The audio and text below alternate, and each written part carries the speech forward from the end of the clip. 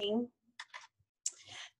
we are recording, and I'm going to let everybody in.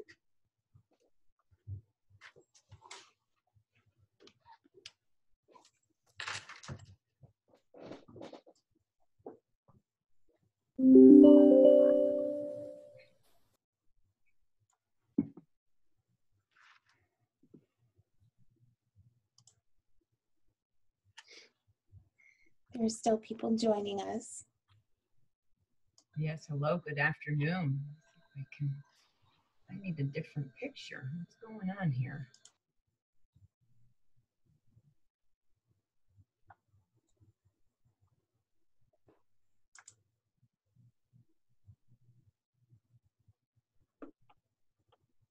Got some more coming in, but whenever you're ready, boss. All right. I see they're still rolling in.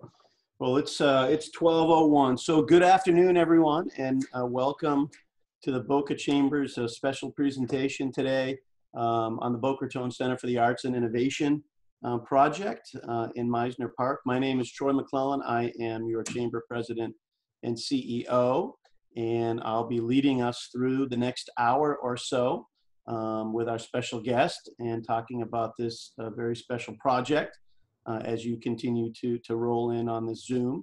I welcome everybody for this. I'm glad you're joining us. This is a special project in our community, and we've got some really exciting updates on this project that's been going on for several years already. So before we jump right into it, I'm going to turn it back over to Chastity, and she's going to give you some of the ground rules of how we're going to operate the Zoom in the next hour and how you can ask questions if we have time at the end of the presentation. So Chastity?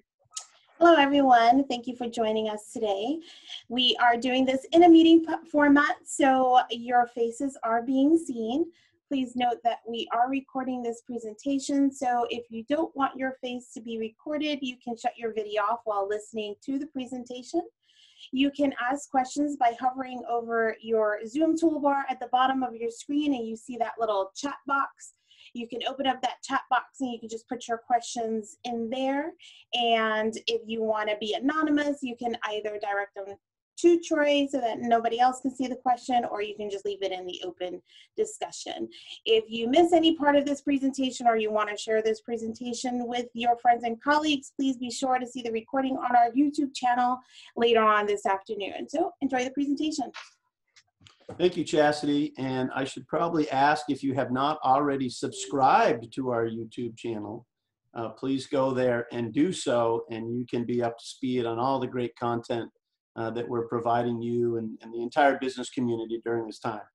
So I'm going to jump right in and introduce our guest speaker, Andrea Virgin. She's got a really long and distinguished bio, so I had to shorten it a little bit, but I want to highlight some key points. The first sentence of her bio is accurate, and it says Andrea Virgin is a rare breed. And here's why: because she was a professional ballerina, or is, or maybe once a professional ballerina, always a professional ballerina. I don't think she dances quite as much as she used to. But then she turned land development engineer. So two sort of very different professions. But after nearly 20 years in working in both commercial real estate and the performing arts, she decided to combine both her passions with love of her community in order to fill a gap in Boca Raton that she's known has existed for decades. Andrea was raised right here in Boca Raton. She is a Boca Ratonian native. In addition to her academic education, she trained at Boca Ballet Theater and Herod Conservatory to become a professional ballerina, ultimately dancing with both the Houston Ballet and Ballet Florida. Amidst her full schedule, Andrea has also made a point of enrolling full-time as a college student for her second career as a civil engineer.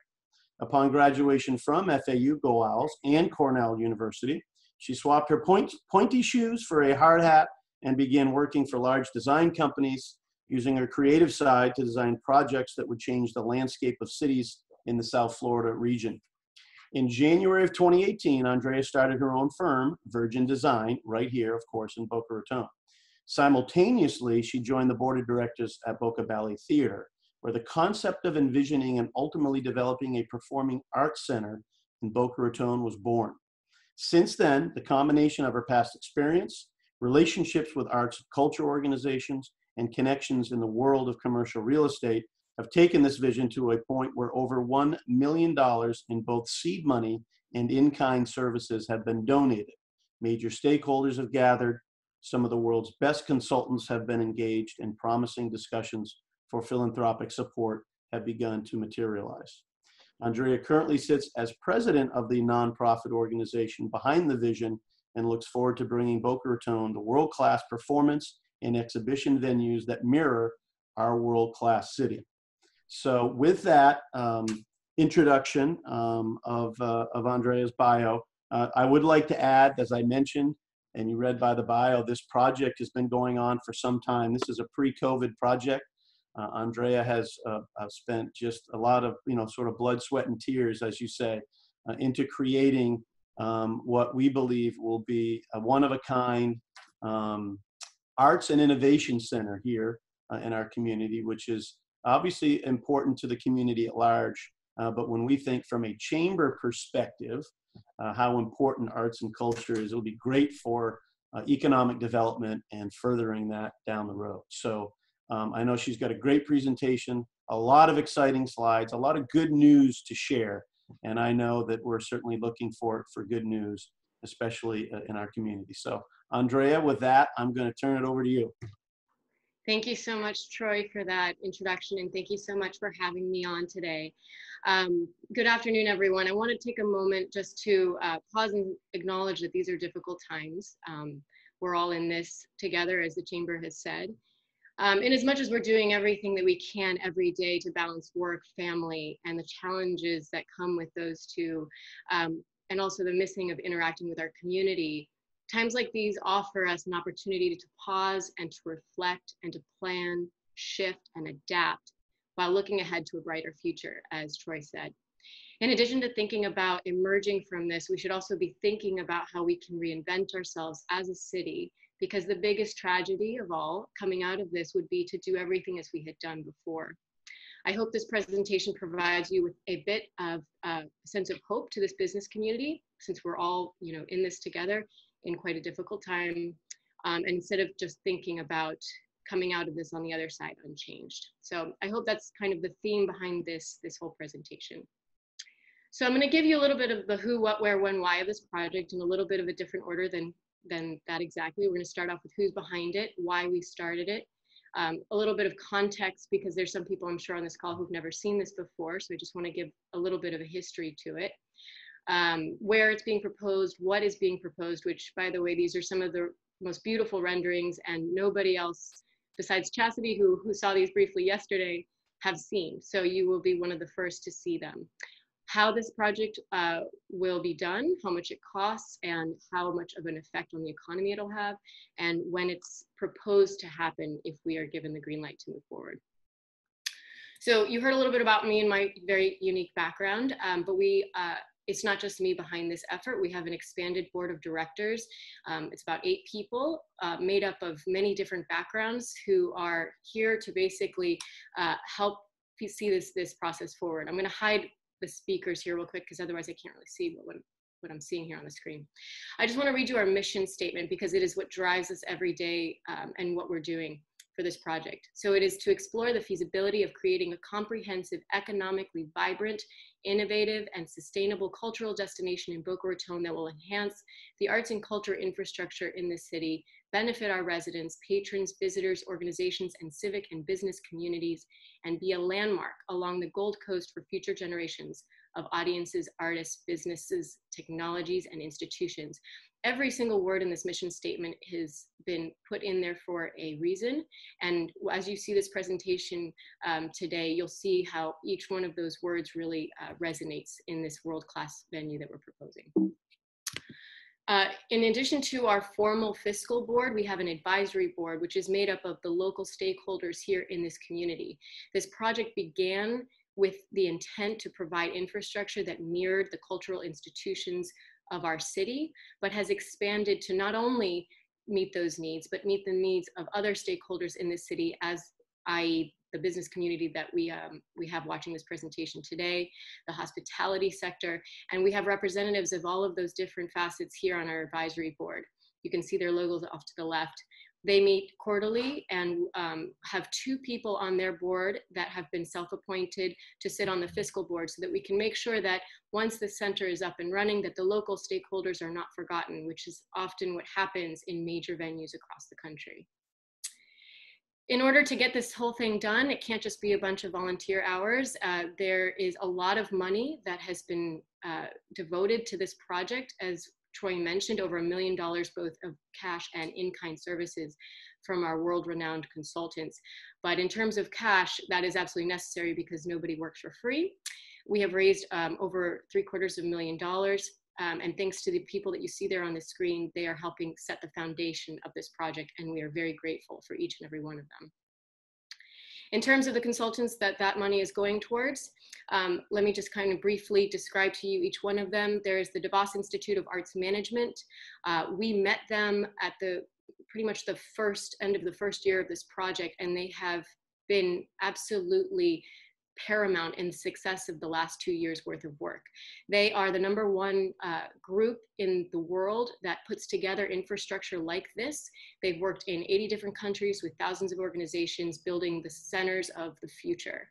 And we are very grateful to have them and their leadership walking us and the board through this process. In addition, talking about world-class consultants, IBI Group, our architects, they are the 6th largest in the world. You'll see through today's renderings why we selected them. They are absolutely phenomenal, and we're grateful to have them on board. Gunster, one of our own board members here for the Chamber, Mike Marshall, representing us for land use and other legal services. OGK Creative for the marketing that you see here in this beautiful presentation. Door-to-Door Strategies, along with Political Consulting LLC for advertising and public relations. Some surveying, mapping, traffic, parking, economic impact studies, commercial appraisals. This type of project requires a tremendous team, and we're grateful to each and every single one of these consultants that you see here. In terms of the amount of money spent, I put this up here to show that we didn't just put together some plans and some initial work. We have spent a tremendous amount of money, and actually due to the in-kind services, this is really actually something closer to about $1 million worth of effort. And we hope that you're impressed by what you see today. So why we did this, I think we can all agree things that make a city great include, of course, this robust business community, education, transportation, all of these things that you see here, and Boca Raton does a lot of them really wonderfully. It's why we live here, it's why we work here, it's why we've moved here, some of us, and it's why some of us, like myself, have stayed here. But what we are missing in terms of this complete picture of a world-class city, and when you think about any world-class city, I think you could all agree that there is arts and culture infrastructure that really completes the picture. And that is the one missing piece that we have here in this city, and that we're looking to fill that gap, as Troy had mentioned. In terms of filling that gap, you think about the Tri-County area, the Gold Coast. It's very similar to actually the Brightline map that was put up there, right? You've got West Palm Beach, Boca Raton, Fort Lauderdale, Miami. It's the major cities along the Gold Coast. You have the Kravis Center in West Palm Beach. You skip Boca, 15 miles later, you get to the Broward Center, and then you have the Arch Center in Miami. Those are the 3 biggest venues that we have here along the Gold Coast. Not only do we not have proper infrastructure in this city to bring and attract activity here to Boca Raton, but our residents are leaving Boca Raton and taking their money with them to the north or to the south. The other venues are fine, they're wonderful, and they have very much a big purpose in our Gold Coast, but we live in a gap, and we can do more in this county and in the city in particular by filling the gap. In addition, money has been spent on studies which support the need. This is a needs assessment that was done back in 2017. I think you can see in that second to last highlighted point, it fits the character of the community of Boca Raton to create and maintain the highest quality of community assets, both as a service to its residents as well as to its present and future corporate citizens.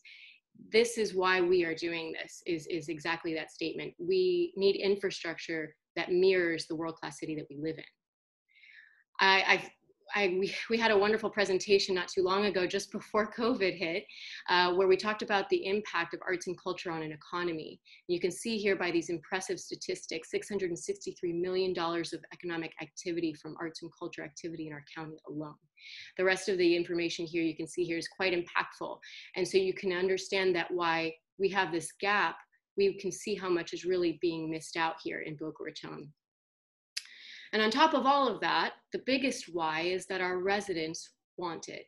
Back in 2017, when the city was considering a government master plan, they were considering certain other amenities that they surveyed the residents to see if they wanted. And one of those was a performing arts center. Of the people that responded to the survey, which was around 800 people, 65% of them said yes, they want a performing arts center. Now that was being considered there in the government master plan, and those that said no, some of them it was simply because they didn't want that in that location.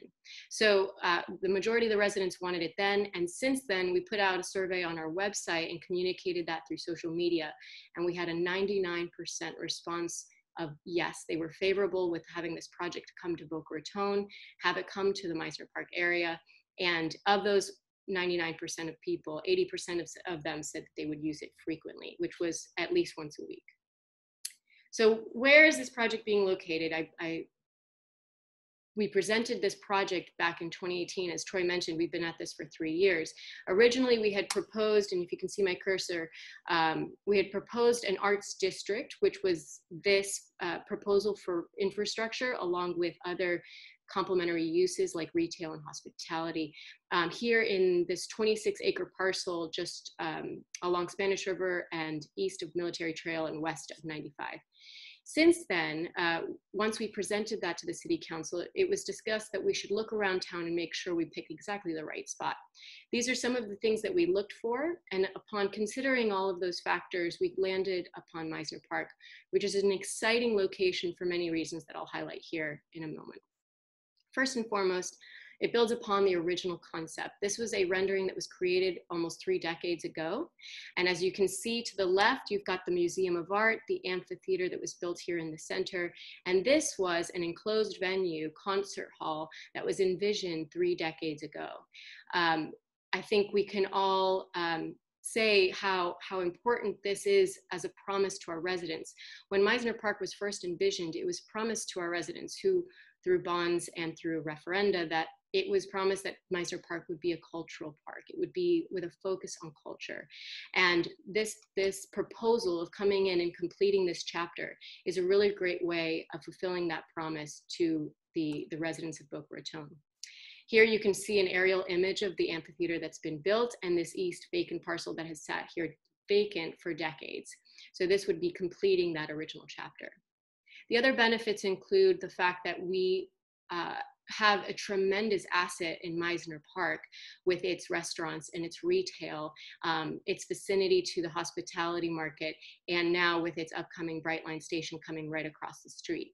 With a project like this, we can greatly benefit all of those existing uses and add foot traffic that is so desperately needed in Boca Raton. And in terms of ridership for Brightline, right now we're living in a market of COVID where we may not have as much ridership as we had originally projected with people working from home remotely, at least for now, for the foreseeable future. So what can we do to support that very important project coming to Boca Raton and adding people a reason to stop in Boca Raton for itself as a destination? Mizner Park also needs its next chapter. I think many of us have been here long enough to see each chapter of Mizner Park evolve from its inception. Right now, we are approaching an end to a chapter through not only because COVID has hit, but it is time for a reinvention. Here you can see the amphitheater, which is depreciating and in need of major capital to bring it back up. You have the vacant parcel off to the east of that. You have the Mizner Park Cultural Center, which is in need of filling, right? It's got a lot of vacant space. And then now recently in the last few weeks, the Lord & Taylor has closed and is going to be sitting there vacant.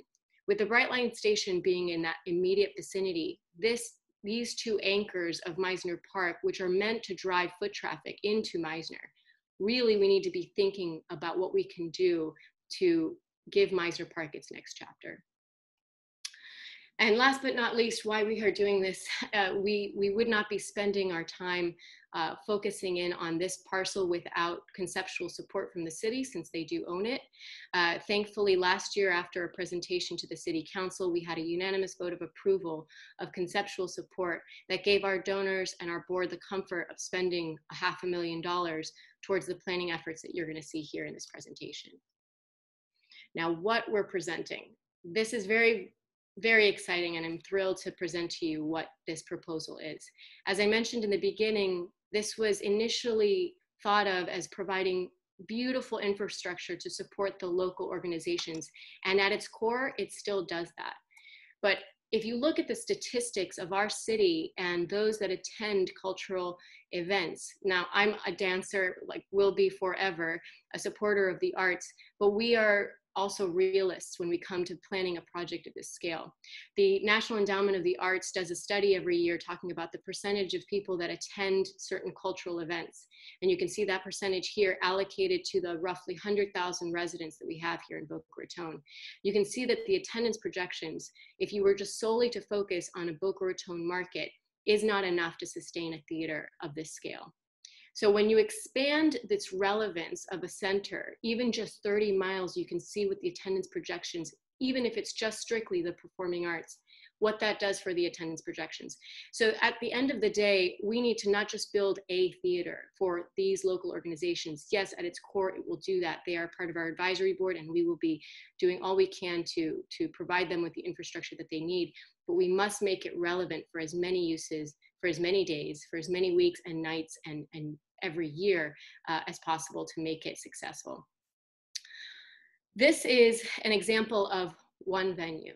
In today's day and age, for performing facilities, for venues, for infrastructure, they're called multi-form theaters. Back in the 90s, there was a major boom of building of theaters, and they are what you know of them today. Very single purpose, single use, fixed seating, fixed stage, nothing moves, and it's fine for the traditional performing arts, but it is not enough anymore. We are looking ahead to the future, building theaters of the future, and they're very much representative of what you see on the left-hand side.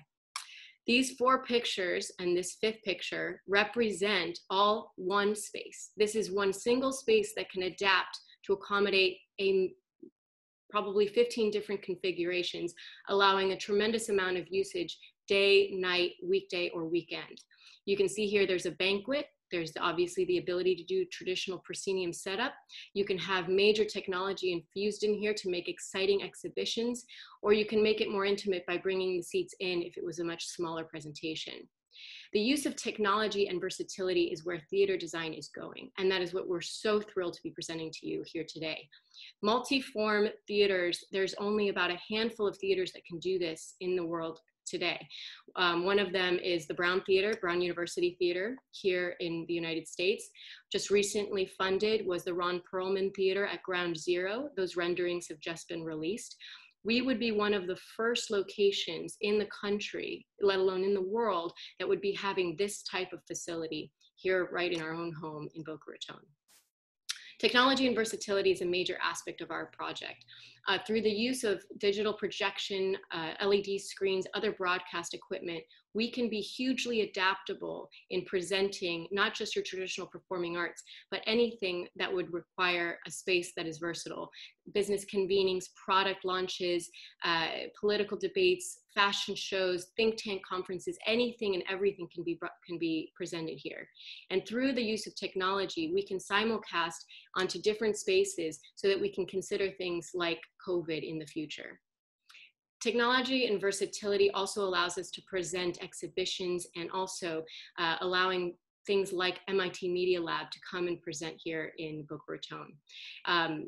For example, off to the left, this is a space that allows the use of digital projection to make you feel like you're in a room of rain. You are completely dry, yet you feel through the senses that you have in that room of being wet.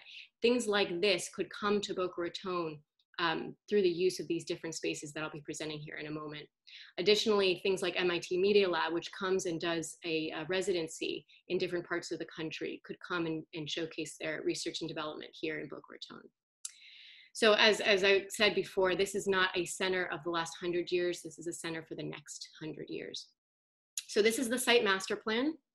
Off to the left in number 1, you can see the Museum of Art. Number 2 is the existing amphitheater with a slight adjustment that you're going to see presented here in a moment. We have extended the stage out to the south, allowing for an indoor venue to be made possible through the dropping of the front. You could have an indoor venue going on, or event going on, while having the open lawn available to the public, or a film screening could be presented through the new wall that we're proposing on the front. This is the new venue. This is a traditional proscenium seating arrangement, but again, it's highly flexible. You could have a custom-made fashion show stage come down the center and all the seating move to the side. All the seats can suppress. You can have an open floor concept for example, Tesla presenting their new car could come in through the freight elevators, bring out their cars, and you could have a major product launch happen here. So tremendous business and commerce activity in addition to its traditional setting as well. A new parking garage to support the new uses. Even though this was contemplated 30 years ago, the restaurants in Mizner Park that have been added over the years have eaten into that excess parking, and we all know that parking can be a challenge. So a new parking garage has been proposed here on the rear with access along Mizner Boulevard. And then a new, another extension here for a 99-seat venue that is also highly flexible. Could be a rehearsal studio, could be a lecture hall, could be a conference room. Many different arrangements could be happening here as well. Some shared workspace, some office space for the organization that would be running it, some studio space just above it, some food and beverage offerings, outdoor seating for that food and beverage offering, an extension to the amphitheater plaza, a new vehicular drop-off for share ride, and just convenience during the day. And as you can see here in this dash line, this is a canopy that extends over the entire public open realm that allows this place to be hugely usable all year long. And that's the first point that we're going to be talking about when we talk about the improvements to the amphitheater. So first and foremost, the Mizner Park Amphitheater has a tremendous place in our community and in our downtown and here in Mizner Park, but it is only used about 50 to 60 nights a year, highly underutilized and in need of a capital infusion. It has served us very well over the years, but as any asset built 3 decades ago, it is time for an upgrade. And this project wants to infuse capital in order to do that. First and foremost, we want to create we wanted to create a better amenity experience for anyone who would go and visit it. So these are precedent images that talk about what those aspects might be. This is a water sheet, which would allow families and our community to enjoy during the day or on the weekends, but that water with a push of a button can recede underground, enabling outdoor seating for a concert at the amphitheater. Mass yoga would be benefiting from a covered canopy, allowing it to be a lot more hospitable for events like that. A lot more outdoor seating, a lot more benches, just making this a very hospitable area to enjoy day in and day out, whether you're there for an event or not. First thing we wanted to look at, as I mentioned before, was a canopy, and not just any canopy. This canopy is first and foremost very iconic in its look, but it is incredibly functional. The glazing on this canopy is one of those similar to sunglasses that you've seen, or these glasses you've seen that shade during the day, but then at night, if you wanted to look up at the stars, you still can do that when the glazing recedes due to the sunlight being gone. In addition, you can kind of see these louvers. It allows the rain to be prevented to enter in, so you remain dry, which is huge for events. But it also allows breeze to enter in and the heat that rises to leave, making this what we call in architecture a third space. It's not indoors, it's not outdoors, but it's somewhere in the middle where without the use of HVAC systems, you can have a very enjoyable experience in being outside. And as we all know, right now sitting in August here in Boca Raton, it can be pretty oppressively hot outside. So we want a public amenity that people can go and enjoy, and we want to make it as enjoyable as possible. In addition, as I talked about, the enclosed venue, or sorry, the amphitheater is being designed also to accommodate an enclosed venue, allowing this existing piece of infrastructure to be used and maximized in its greatest potential. So by extending out the stage, you can have seating indoors, or you can open up the amphitheater door and have a typical amphitheater experience. This is an example of what could happen indoors of the amphitheater stage, which when not used outside is vacant. Right here is that screen that you saw going up. This is what we would experience on the inside. The door would be shut. You could have these digital projection experiences within the stage, or quite frankly, any of the venues that we're proposing here today. But this is to show you what could happen on the stage of the amphitheater. Hugely exciting. In addition, public amenities for an experience outside. We all know that when you go to an event, there is a lacking of certain infrastructure, and we want to fix that. So first and foremost, for ticketed events, there will be an improved will call and box office experience. The restrooms that are currently located on the side of the amphitheater will be moved forward to allow for easier access for our patrons who otherwise would have to kind of walk all the way around to the other side of the amphitheater. There will be better food and beverage offerings, a drop-off for vehicles. It would be really helpful to have the parking really adjacent to that so that we're not fighting for parking within the garages of Mizner Park. So there's that new parking garage proposed as well. In addition, it's just going to allow for even VIP experiences to happen. So the colonies that are there today, they do serve a purpose in terms of VIP experiences. We are proposing that back in this vision, just something that is being designed that will fit the architecture of the new venue to the east. So this is a picture, a rendering that is giving you kind of that look and feel of what you would experience being on the amphitheater plaza today, looking ahead towards the new venue. This is another view of that. Hugely exciting. Now, moving on to the new venue, you can see it here in this rendering. There is a lot to be excited about here, and I just want to talk a little bit about the architecture that has been designed here. What you can get senses of, notes of, is you know, Boca's beautiful. And as much as this is iconic architecture, and it is different than the Mizner-esque architecture that we have, Addison Mizner was hugely innovative in architecture of his time. He made Boca the look that and feel that it is today. And as much as we want to celebrate the pillars of the past, we are approaching our 100th year anniversary as a city. And what are we doing to be innovative, to continue to be world-class and looking ahead? And when you think about infrastructure like this, people want iconic, experiential architecture that is Instagrammable. I hate to use that word, but that's where everyone is going. They want to be in spaces where they can document and experience just by being at a new venue. So that's some notes of that is almost like a jewelry box, almost like a perfume bottle, while still having these kind of sustainable notes throughout. You can see here an iconic staircase that is functional, getting you to the different levels of the center, while also just being a beautiful beacon, just like the vessel in New York City is. There's an interior staircase you'll see here in a moment. This is the indoor portion of the venue covering the house of the proscenium theater inside. There's a terrace level here that would allow for some outdoor activities, some pop-up shops, some festivals. In here is rehearsal studio shared workspace.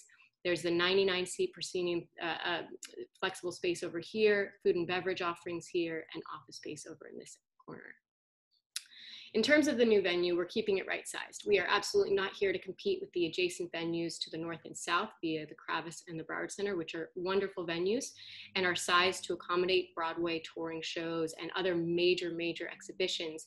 We are Boca Raton, and we are more boutique than those. We are a smaller community than those major municipalities. So we have to build this right size, but that doesn't mean we shouldn't be capable of housing major events. Through the use of technology and simulcast and broadcasting abilities, we are able to accommodate in all these different spaces up to 6,000 patrons, either doing individual activities and events and programs, or they could be through the use of technology, all watching and experiencing the exact same thing being shown in the main theater. This is an explanation of all of the different spaces. So you have your amphitheater, plaza, Hollywood Bowl style setting that can accommodate now 3,500 people, even with the changes in amenities. A black box that's up to 450 people within the amphitheater stage itself if it were to be shut. A new state-of-the-art concert and performance hall, that main hall that you saw there, that accommodates 1,100. A rooftop terrace that you saw there in that rendering that can accommodate a seating of 200 people. The jewel box, smaller performance space, 99 seats in a traditional setting, all those seats can suppress into the wall for an open floor concept. And last but not least, an open air lobby elevated above ground that allows for yet another performance and convening space. Altogether, the sum of the parts of this center will be able to accommodate up to 6,000 people. I'm going to share with you some of the images that I just described. This is that open air, this is the lobby of the main center. You can get a sense here for really how this mirrors our beautiful city and how we really don't have anything like this here in Boca Raton. This is the main hall, and what's really exciting is we can show you a suppressed version of all those seats. Through the use of mechanical technology, with a push of a button, we can suppress all of these seats down into the floor and have this open floor concept. So you can see here, this is a traditional setup, or with the push of a button, we can suppress all those seats to the ground. There will also be the ability to move the seats to the side, to the back, to accommodate a multiple amount of configurations that really highly provide flexibility in the center. This is that 99-seat flexible space. Again, all these seats can suppress underground and move towards the back. It has a view of the studios above it, which is inspiring just to look at. And if you didn't want it, there would be glazing to allow that to be shut off from the room for obvious purposes. At the end of the day, we want this to be exciting inside, but we also want it to be hugely exciting from the outside. This is meant to be an open air public amenity for all. And again, as I mentioned, through the use of this canopy, through the use of these different public spaces, you don't lose that public realm. You don't lose that public space just through, throwing a big building on a vacant parcel. We want to make this hospitable and enjoyable from anyone from families to athletes, community groups, tourists, students, event planners, city agencies, and residents. This is a place truly for all. Here's a view from the terrace level, looking at that iconic staircase off to the museum over here, the new plaza, different walkability, in speaking with folks like Baptist, thinking about community health partnerships in the future, allowing a 1-mile track to go around here, allowing Saturday morning yogas to take place. So in as much as this is a performing arts center at its core, it does, as you can see, so much more. In terms of traffic and parking, which is a question that everybody asks, of course, we did a traffic and parking analysis for this.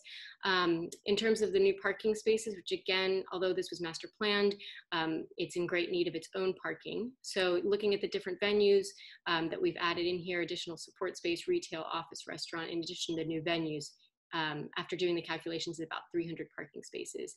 In that parking garage, we have about 5 decks proposed right now, which is what we need. But if the city of Boca Raton or if Brookfield wanted or desired more parking, we can go up another 5 decks and double that. Of course, we're only proposing what we need, but should that partnership be desired, we could do that as well. And in terms of traffic, thankfully, because this was master planned through the DRI, the intersections that would be affected by this project are under capacity, knowing that this would in the future come online one day. And the only infrastructure that we would require is a right turn lane into the parking garage along Mizner Boulevard. And last but not least, we had other things we wanted to propose on the north end in terms of office space and rehearsal studios that would support the organization that would be running it, in addition to those that would be renting it. And you don't have to build everything from the ground up. There is existing infrastructure there that we wanted to utilize. So in working with the board at the Mizner Park Cultural Center, thanks to Peg Anderson, we have discussed the possibility of building, instead of from the ground up, and just fitting out in the vacant space that they have there in that building, 2 large rehearsal studios and about 20 to 30 workspaces. So it's, at the end of the day, trying to make the best use of everything that we have and trying to re-anchor both ends of Mizner Park as it was originally intended. Now, how much is this going to cost, which is another great question we get, and it's an important one. Thanks to Moss Construction and Suffolk Construction, we were given the ability to accurately price this project with real-world numbers here in South Florida. And coincidentally enough, in giving the materials to both of these contractors, they came back within 5% of each other, giving us a really good idea that this was an accurate pricing. And coincidentally was within 5% of our original estimates, which is great to know as well. So these are the costs. So the new center is roughly $65 million, which $65 million is really, you'll see in a moment, quite a good price for, it's a good bang for your buck because you get quite a bit through it. The amphitheater and plaza improvements, this is around $15 million. Parking and soft costs associated with that is around $12 million. FF&E describes all of the technical fit out through the use of technology. That is a high ticket price item, and we're budgeting that at $5 million. remote office space, which we would need during the planning, fundraising, and construction phases, around $1 million. And a contingency fee of 5% along with capital campaign expenses, you have to spend money to raise money, is around $110 million project. If you look at this as a comparison to adjacent facilities, you can see how you're really getting a lot for your money here in Boca Raton if we were to propose this. The square footage that you saw in the presentation is around 85,000 square feet for a ticket price of $110 million in capital. As you can see with some of the adjacent facilities that are much larger, they also, cost quite a bit more money. So again, this is talking about scalability for Boca. Boca is trying to be, we want to be right fit for the market. So Kravis Center, you can see here, is just a little over 400,000 square feet for a capital cost of $330 million. The Arch Center, Broward, Phillips, you can all see that these are much larger facilities, larger capital costs, larger annual operating expenses. But you can see that our number of theaters that we're providing through the flexible spaces that you saw just before are still pretty close to those other venues, but yet at a price and a square footage that is really reasonable. And then in addition to the capital costs, we want to do this right. We want to raise money in advance of anything coming up in the future. So in addition to raising the capital to build the structure, we want to raise 5% of that cost for a maintenance reserve, so that in the case of anything happening to the building, we have money to fix it instead of waiting for insurances or raising money to do those capital improvements. In addition, an endowment of almost $14 million we want to raise upfront, so that in the case of a downturned market, in the case of a pandemic like we're dealing with right now, we have money set aside that really helps us weather the storm. And then of course the 2% to raise all of that extra money with a final ticket price of $126 million. Now, how this affects our local economy is one of the biggest reasons why I'm really excited to give this presentation to you today. Sorrell Phillips did our economic impact study, highly recommended by the Cultural Council and Discover the Palm Beaches.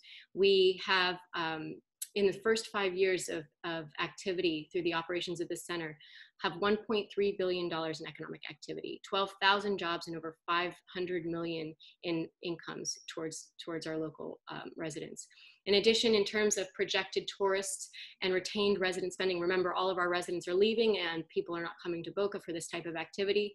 So just through that activity alone, $900 million of economic activity in the first 5 years.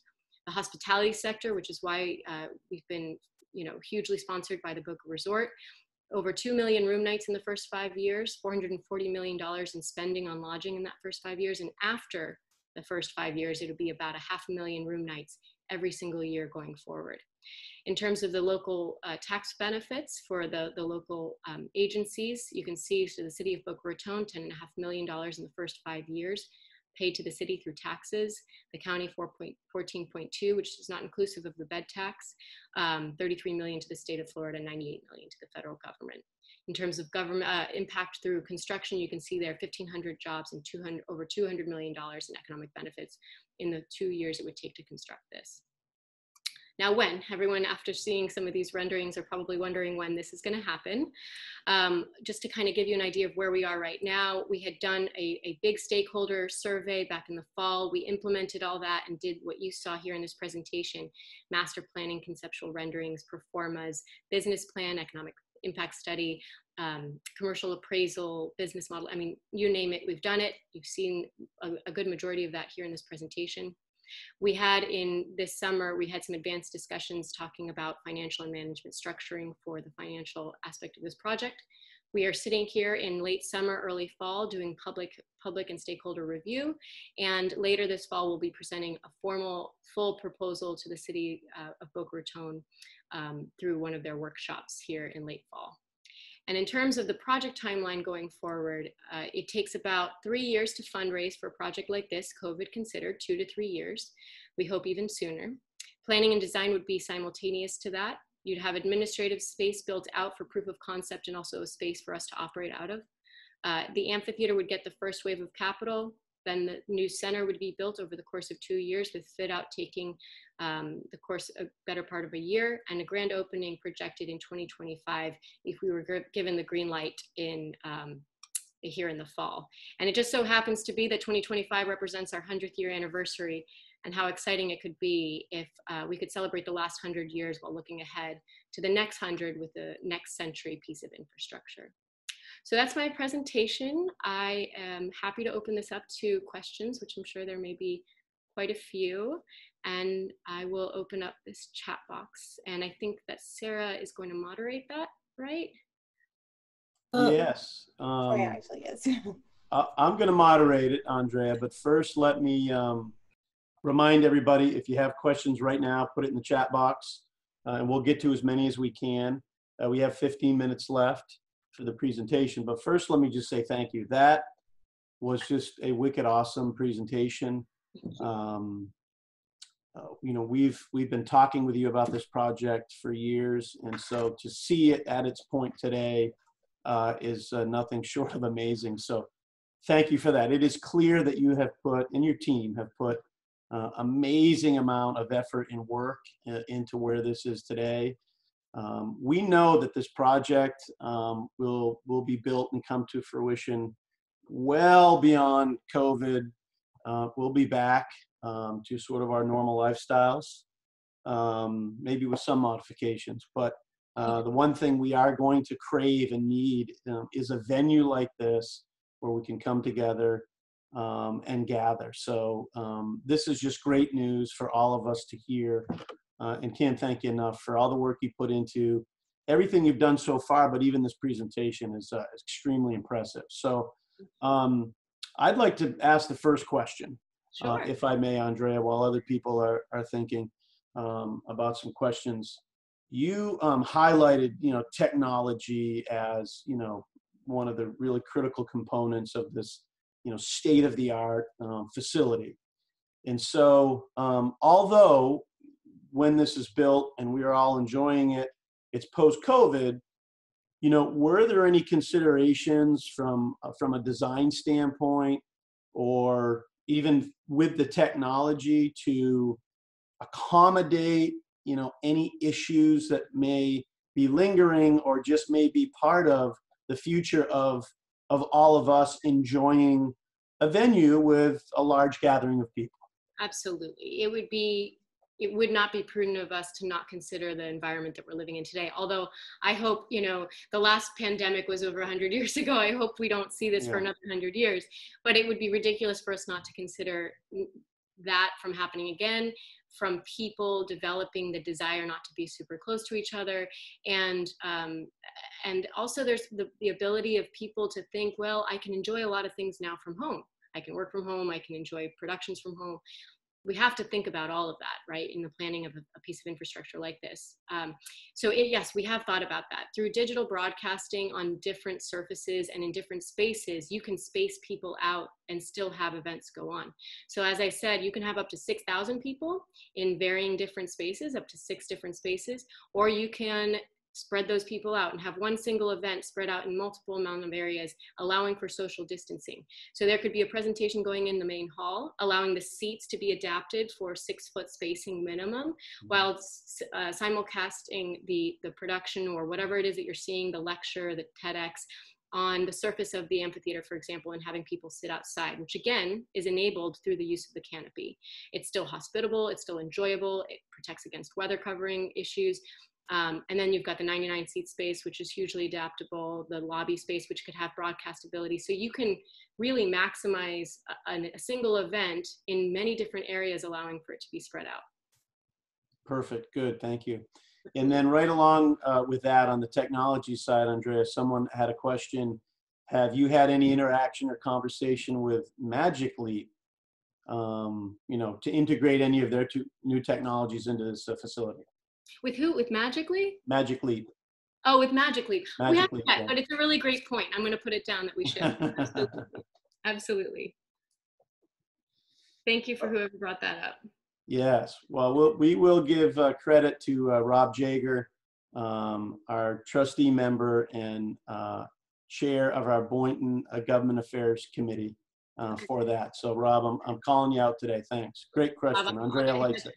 Yeah, I'll be sure to get in touch with Rob and chat a little more about that. Another question here. talks about grants. Is there money coming in from grants? Are you actively applying for grants for this type of project, and how's that activity going? Absolutely. So DeVos Institute, in addition to putting together our strategic planning and our business modeling, they are the best in the world at capital campaigns and in raising money. And we have looked at over 500 different sources in terms of funding this project. Individuals that are, you know, philanthropists in this area that focus solely on arts and culture. So it's not just saying, okay, you know, Joe, who does, you know, and is a philanthropist, if he doesn't dedicate money to arts and culture, which at its core this still is, even though it has technology and a civic aspect to it, we want to be very conservative in our estimating. So we looked at just arts and culture philanthropists, we looked at institutions, we looked at corporations, we looked at different government sources as well. And all of that research being very conservative, assuming everyone we asked, 50% of those people would give, and that they would give 50% of what we asked. So trying to be extremely conservative in our feasibility study, and that is what set our budget. So we had originally come up with a set of architectural schematics that, once we priced it out with Moss and Suffolk, came back a little higher than that. And so for that reason, we scaled it back. We worked with the existing amphitheater to create that second space. We worked with MPCC to put some of that original program into an existing space to really tighten up the budget and match up along with the feasibility study. Great, thanks. Andrea, another question has to do with about uses by organizations, and it's, you envision the facility to be used more by organizations outside of our area, either out of town or out of state, or more local? So it's a combination. So we have an advisory board specifically for this reason. In other venues across the country, this happens every time. It starts off with the core belief of trying to provide infrastructure for the local organizations, which is hugely important, or else they can't thrive. And then they get shut out through the higher rental business for something coming in from out of town. That is not what we're going to be doing here. So we started this whole project for that, and we maintained this advisory board, which has 2 voting seats on our fiscal board, to ensure that the local stakeholders continue to have a place to perform and to thrive and to enhance their programming out of. It would have been a shame to have done all of this. I'm born and bred from a local organization, to have not carved out time, space, and attention to those local stakeholders. Awesome, thanks. Mm-hmm. And there's a question here about traffic and acknowledging that you did your study. But the question is, can both Federal Highway and Mizner Boulevard sustain that influx of traffic when this facility is being highly used or at its highest use? So yes, the traffic study, the study that was done through John Donaldson, the traffic engineer who knows Boca very, very well, the study that was conducted showed that the traffic can be accommodated without the addition of additional infrastructure improvements to accommodate this center. Good. That's always important here, is making sure we deal with traffic. Absolutely. You had mentioned, I think, earlier in the presentation, Andrea, the Brown Theater. The Brown University Theater. Brown University Theater. So, I mean, is that the one that is most like what this vision is? It's very, yeah. Go ahead, sorry. Go ahead. No, go ahead. I was just going to say, and are there others around in the country that are existing now that we could, wrap our head around that would be kind of like that? I know this is unique, but, yeah, similarly. There's about a handful of theaters that are like this. This is the new way of building theaters in the future, and it's a smart way of doing it because, again, you can't just build single use, single purpose, because our world evolves every single day, and we need a venue that can adapt with it. This is one example, the Brown University Theater. There's also the newly showcased Ron Perlman Performing Arts Center at Ground Zero, which is an excellent example. It's a very cool design. It's a cube sitting on its corner, and within the cube, it can have a million different things and different types of activity going on all at the same time. So that's another good example. There's the AT&T facility out of Dallas. I'm happy to share a list of other venues you can look at, but like I said, likely less than 10 in the country. This would certainly be the first one in the Southeast region of the United States. Awesome. Right in our own backyard. Great. I would like to recognize, I know Deputy Mayor O'Rourke had joined us. So Deputy Mayor, thank you for being on this call. I think that you're the only elected that I happen to see on this call. So Watching it. Thank you very much for recognizing that. thank you for joining us. So it looks like we've answered all the questions so far that I see.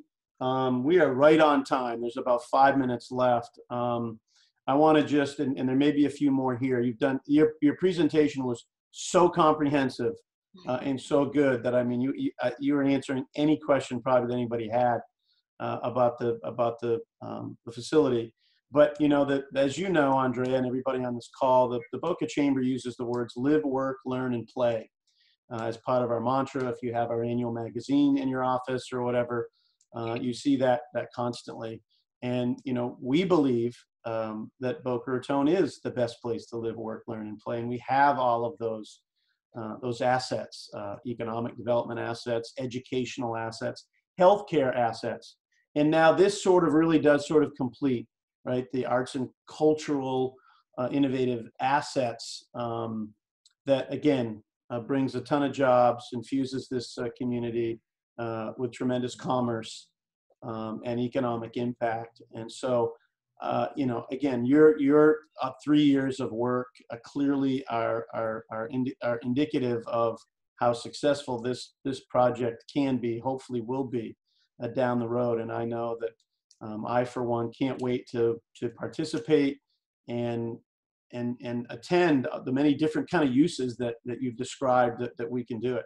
So many chamber events could occur there. Exactly. That's what I'm thinking. We got a lot of things going on here. I'm thinking maybe Battle of the Bands. You know, Chastity's probably thinking about that already, but supporting our own nonprofit, Golden Bell, right? But so you did talk about, there was that one piece, that one building that was also kind of multi-use. You said shared space. Yeah, let me highlight that. Maybe sort of office type stuff. Can you go into a little bit more about what your vision is for that as well? Absolutely. Let me see if I can get to that section here in a moment. So this is that space right in here. So this could be rehearsal space. This could be, unfortunately, the Flamingo House, I know had to leave their current space. This could be a place for shared working space, for creative working space. There's office space here as well. This is highly flexible right now. We are at the inception of this project, and there's still a lot of evolution that can happen through the planning stages, which, as you saw in the timeline, could be as much as 2 to 3 years. So there's a lot of adaptability that could be proposed within the center. This is our first wave at this. There's a lot of public and stakeholder engagement that still needs to happen. Once we get the green light, again, we've spent $500,000 on the endeavor so far. We don't really want to go too far forward in really fine tuning this until we've at least gotten the green light to proceed forward. Because without that, you can imagine the donors are pretty hesitant to start putting out more money to continue the effort any further than where it is today. But yes, there is there's a lot of possibilities here. Right here, you just see studio space, but that could be anything. Got it. Good. Very flexible. Yes. Well, Andrea, we are right on time with this. Again, that was an amazing presentation. Just a ton of information. As I said, so much great, good news for us to hear during our COVID environment that we're living in. And this gives us something to look forward to. You know, another phrase we use here at the Boca Chamber is moving business forward. And this project is absolutely moving business forward, as I mentioned, because of the economic impact, the jobs, supporting our local economy is critical. So again, I'll remind everybody that most of our Zooms and content like this is on our YouTube channel. Please go ahead and subscribe to our YouTube channel. And if you missed something on this comprehensive presentation, you want to go back and look, you can hear Andrea give it all over again. So we're getting a lot of thumbs up here in the chat, Andrea. We're getting a lot of great presentation. I didn't know much about it. This is great. Thank you, all that good stuff. So there will be more to come. Obviously, we're going to have you back. Hopefully we can have you back in an in-person event, but we know we can at least do this as you continue to make amazing progress with the project. So With that, again, thank you again for everything. Keep it up. And to all our participants today, thank you for joining us for this very special Zoom. Everybody have a great rest of the day. Stay safe, and we'll see you very soon. Thank you, everyone. Bye, everybody. Thank you, Troy.